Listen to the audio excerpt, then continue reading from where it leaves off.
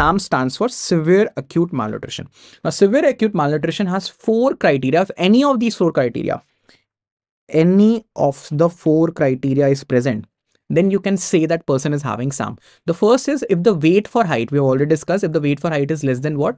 It is less than -3 standard deviation. It is less than -3 standard deviation.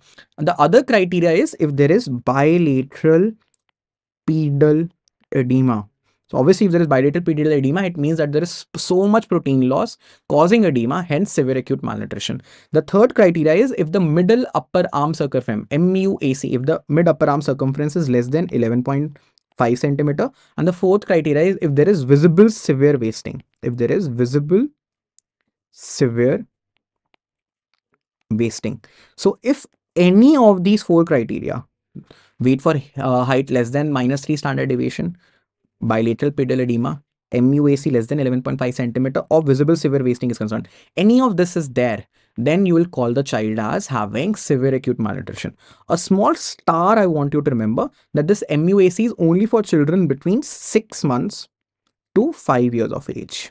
Between 6 months to 5 years of age, we do not use this criteria for children who are less than 6 months of age. So put this as a small star as far as your notes is concerned. Now, I want you to understand the difference between complicated SAM and uncomplicated SAM.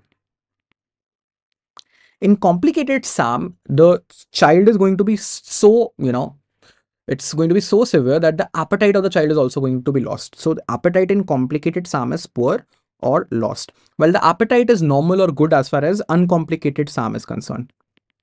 Okay. In complicated SAM, obviously, it's going to resemble kwashiorkor, the worser form of the disease. Edema can be present while it is absent in uncomplicated SAM. Medical complications, infections, your, hypoglycemia, hypothermia, all these medical complications are absent as far as uncomplicated SAM are concerned, and they're present in complicated SAM.